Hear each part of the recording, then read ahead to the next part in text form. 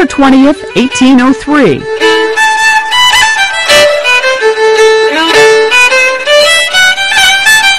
Ceremonies in New Orleans formally marked the completion of the Louisiana Purchase. The United States doubles in size as it gains ownership of the western half of the Mississippi River Basin, which it bought from France. 1860.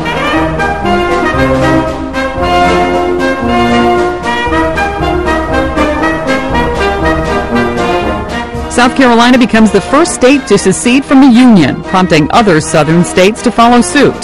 The following year, the first shots of the Civil War are fired in South Carolina at the Battle of Fort Sumter. 1989, the United States launches Operation Just Cause, sending troops into Panama to topple the government of General Manuel Noriega. 1999, Vermont Supreme Court rules that homosexual couples are entitled to the same benefits and protections as married heterosexual couples. And 1946, help me, Clarence!